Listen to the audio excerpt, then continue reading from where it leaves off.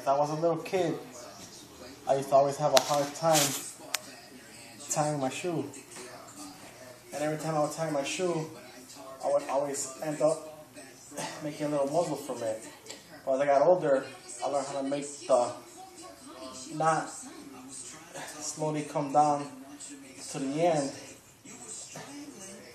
I got to a point where I could make the knot disappear. But as I got older, I got a little heavier, and it was hard for me to bend over and tie my shoe, so I found a way how to tie my shoe without bending over. So I will take the shoe and I will untie it. Then I just grab it, give it a little shake, left, right, over in the middle. Then got to a point where I just got really good at it, and I tied my shoe.